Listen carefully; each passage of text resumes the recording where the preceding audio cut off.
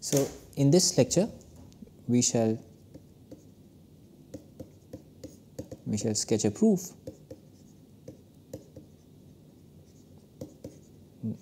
of the fact that GLN R plus, so this is those n cross n matrices, says that determinant of A is positive, is path connected.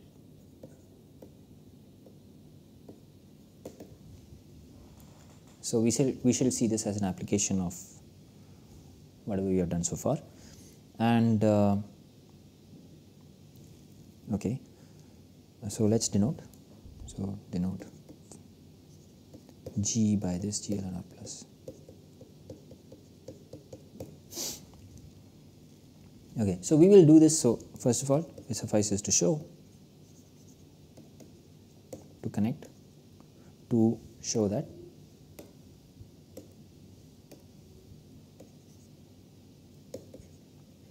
any matrix A in G can be connected to the identity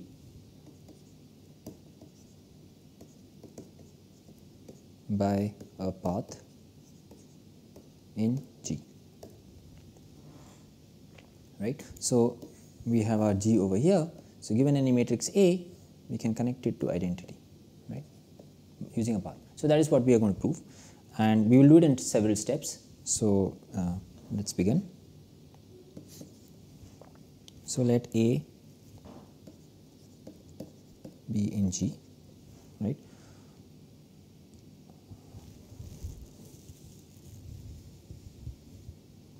So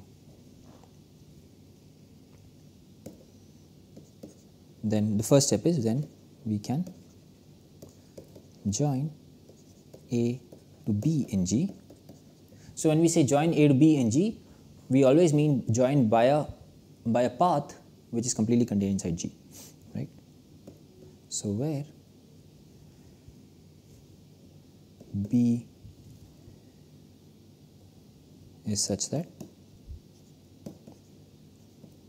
B11, the first entry is non-zero, yeah. So this B11, that should be non-zero. Okay, so how do we do this? So if A11 is non-zero, then we just take to be the constant path, right. So gamma of t is equal to A. So the constant path is continuous, and therefore we can just take B to be equal to A, right. So on the other hand, if A11 is equal to 0, so then since G is an open subset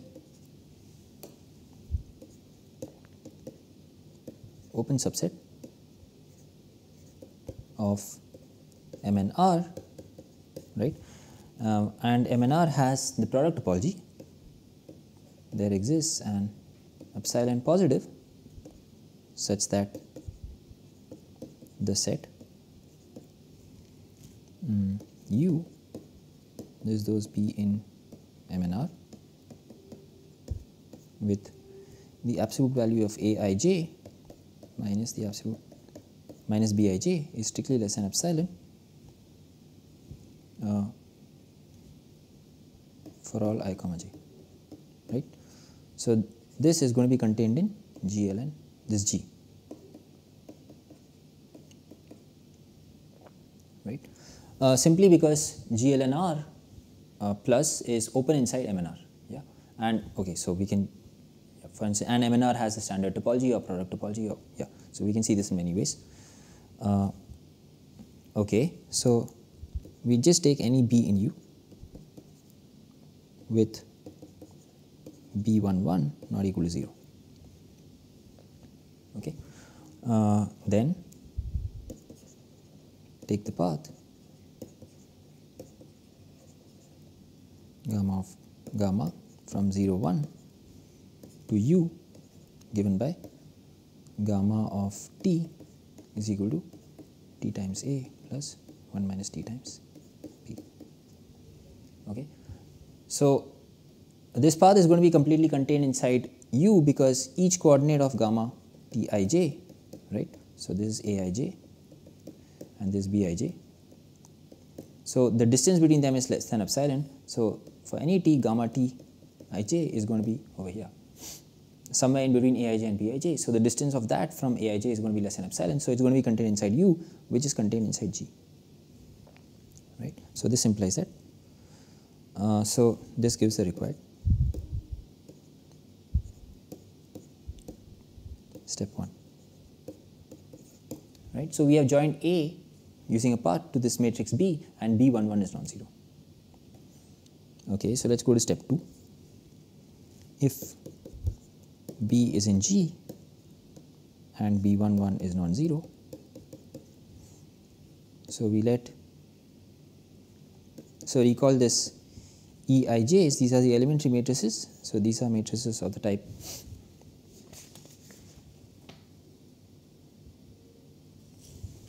okay, so instead of Eij, right? So right, so then there exists a matrix E1 of the type 1, these entries are something, and on the diagonal we have 1 and all these are 0. Yeah. So there is a matrix of this type such that E1, when we multiply it on the left by B, all these except for the first one, all the other entries in the first column become 0.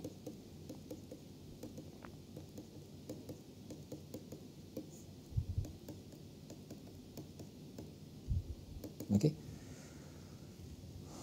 Okay, so this first one is going to be lambda. So let's assume that B11 is lambda. Okay, so similarly, there exists a matrix E2, right, of the type 1. So the first row is of this type, and in the diagonal we have 1s and all the other entries are 0, right, such that E1 BE2 is of this type. So lambda, all the other entries in the first row are 0, all the other entries in the first column are 0, and here we have a matrix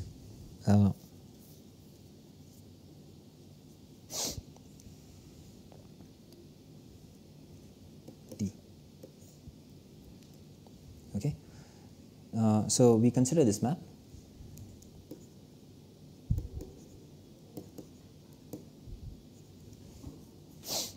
Uh, 0, 1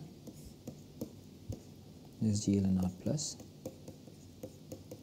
which is given as follows. So T goes to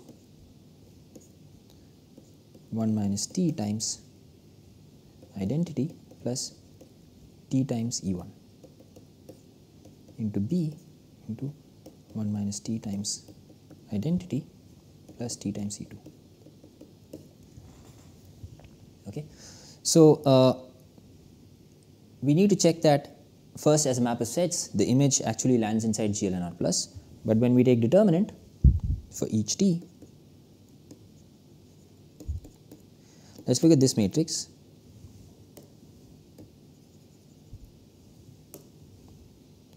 One minus T times identity plus T times E11, E1, right? So E1 is a matrix of this type. So one easily checks that once again this is going to be a matrix of this type.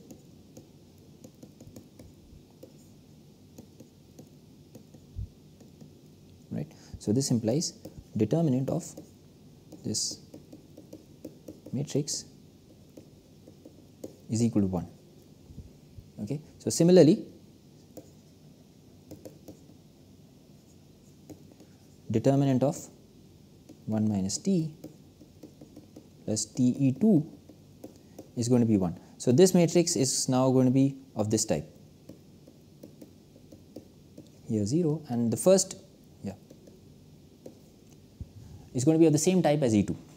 Okay, so this implies that determinant of gamma of t is actually equal to determinant of B, which we know is positive. Yeah. So therefore, as a map of sets, indeed the image of gamma lies inside GLNR plus. Next, we want to check it is continuous. Yeah, but gamma, to check gamma is continuous, we can just, since GLNR plus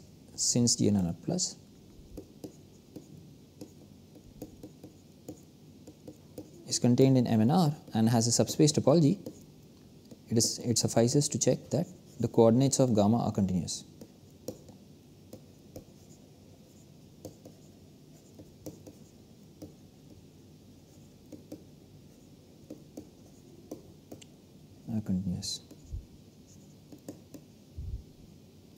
Right, but the coordinates of gamma are polynomials, but these coordinates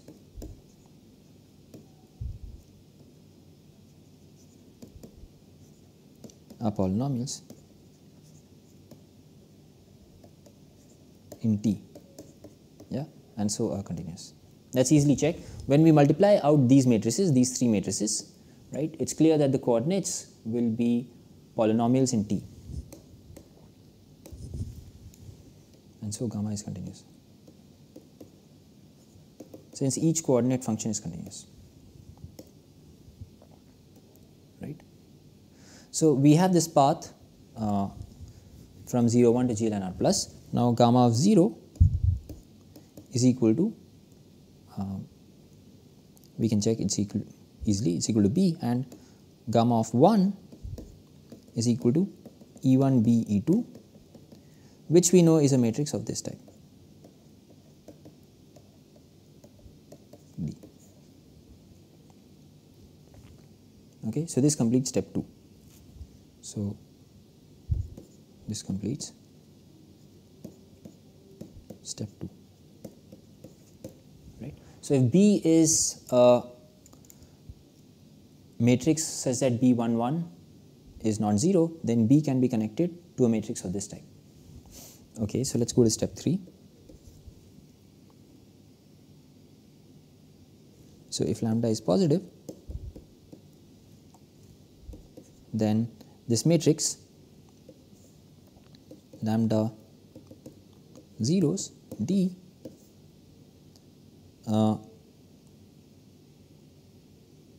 so let's look at this path. So maybe, so consider C to be equal to lambda, all these zeros, right. So then, and let lambda be positive, right. So then C can be joined to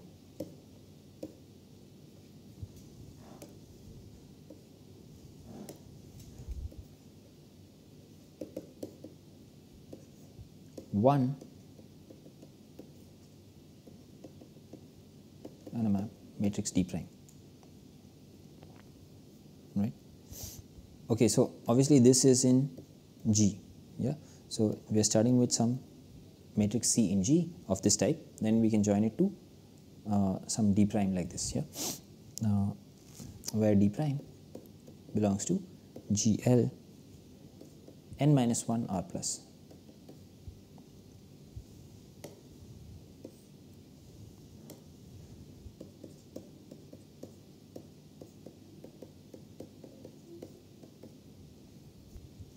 So how do we do that? So we look at this path. So we look at this matrix. So T times lambda inverse plus 1 minus T. So this is the diagonal matrix. So in A11 it has this entry, and in all the other diagonal entries it has 1, right. So what is this? What happens over here at this entry? So this is joining. So lambda is positive, so lambda inverse lies over here, and let's say 1 is over here. So then this is the straight line joining 1 with lambda inverse. So and we just multiply this with C.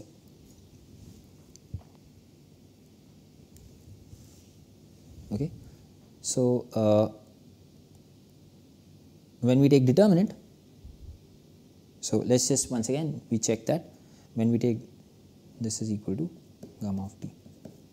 So determinant of gamma of t is equal to t times lambda inverse plus 1 minus t into determinant of c, which is therefore positive. So therefore the image of gamma actually lands inside GL and R plus, and once again this is continuous because each of the coordinate functions are polynomials in t, in the variable t, right. So and notice that gamma of 0 is equal to c, and gamma of 1 is so lambda inverse 1 times c, which is lambda t, right. So this is equal to 1 0 t. This is in GL plus.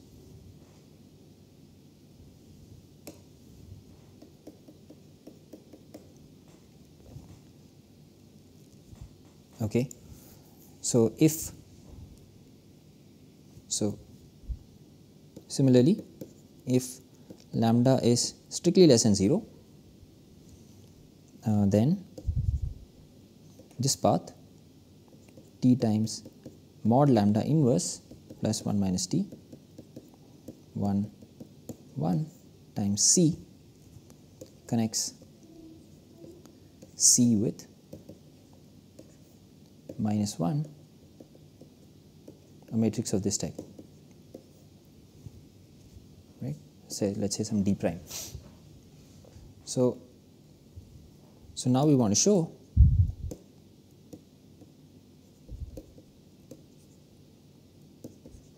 that this matrix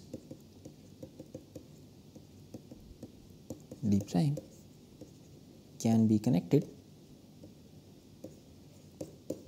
to a matrix of the form 1 d prime prime. So this is in G, and we want to connect this to in G, right, via a path in G. So for this, let us check that. So consider this matrix T times minus 1, this 2 cross 2 matrix.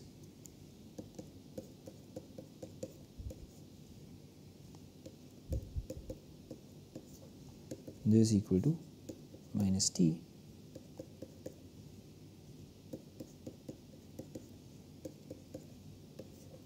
and this has determinant t square plus 1 minus t whole square, which is positive, right. And similarly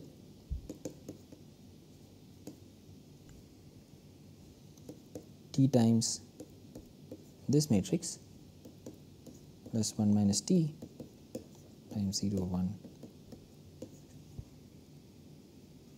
has determinant positive, right. So what this means is that this minus 1 can be joined to 1 comma 1 in GL2 R plus,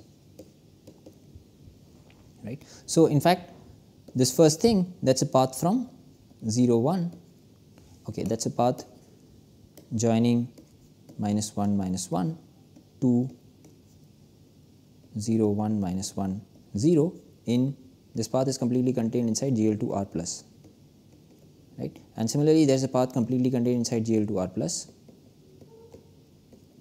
which joins this matrix to 1 1 0 0, the identity, right. So therefore this minus identity can be joined to identity in GL2 using a path inside GL2 R plus, right. So we will use this by a path. So there exists such a path because we can just put these two paths together, as we had seen when we proved that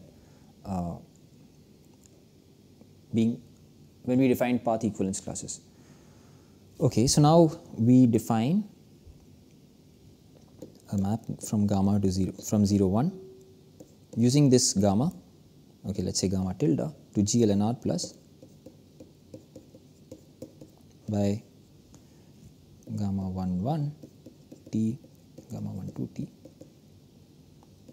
gamma 2 1 t, gamma 2 2 t, and here all zeros, here identity, and 0 over here, right. So clearly this path joins minus 1 minus 1 1 2 1 1 to the identity in GLNR plus, right. So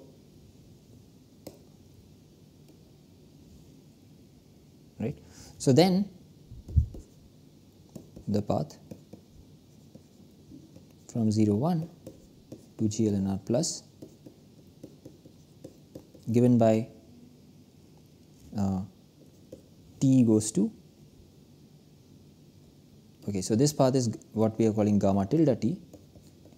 So gamma tilde t times this minus 1 d prime, right. So it joins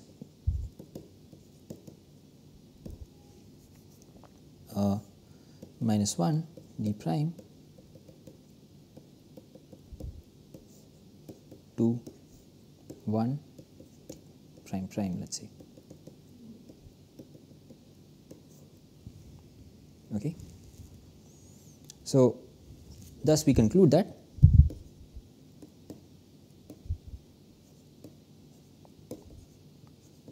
if C in GLNR plus is of the type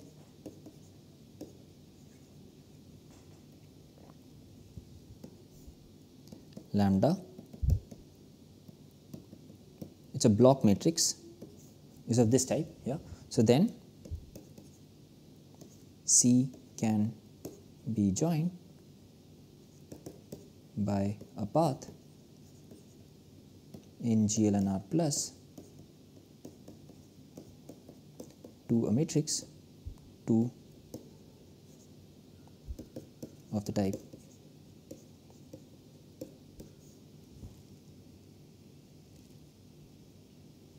one d prime prime, right, and then d prime prime is forced to be in GL n minus 1 R plus, right. So now, so what have we done so far? We started with the matrix A, we connected it by a path to a matrix B such that B11 is not equal to 0. Then we connected it to a matrix C such that C is of this type D, right. So then we connected this to a matrix of the type 1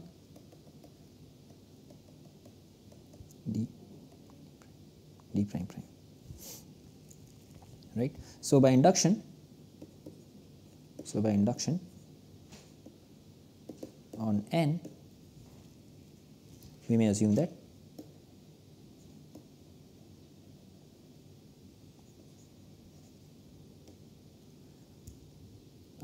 D prime prime can be connected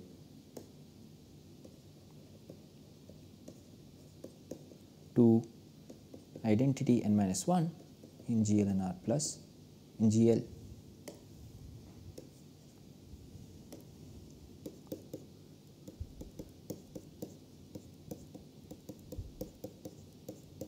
using a path gamma, right. So then the path 1 0, so gamma of t in GLNR plus connects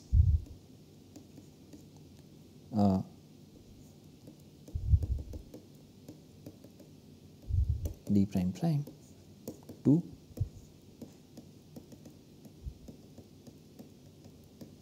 the identity, right? So we have this path is connecting to this, right? Thus we have proved this is only a sketch, and I will leave it as an exercise to fill in the details and convince yourself that all the arguments are correct. Every element A in GL and R plus can be connected using a continuous path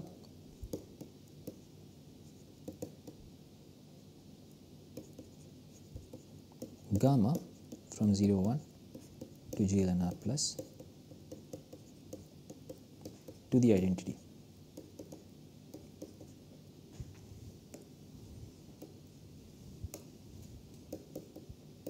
So this proves that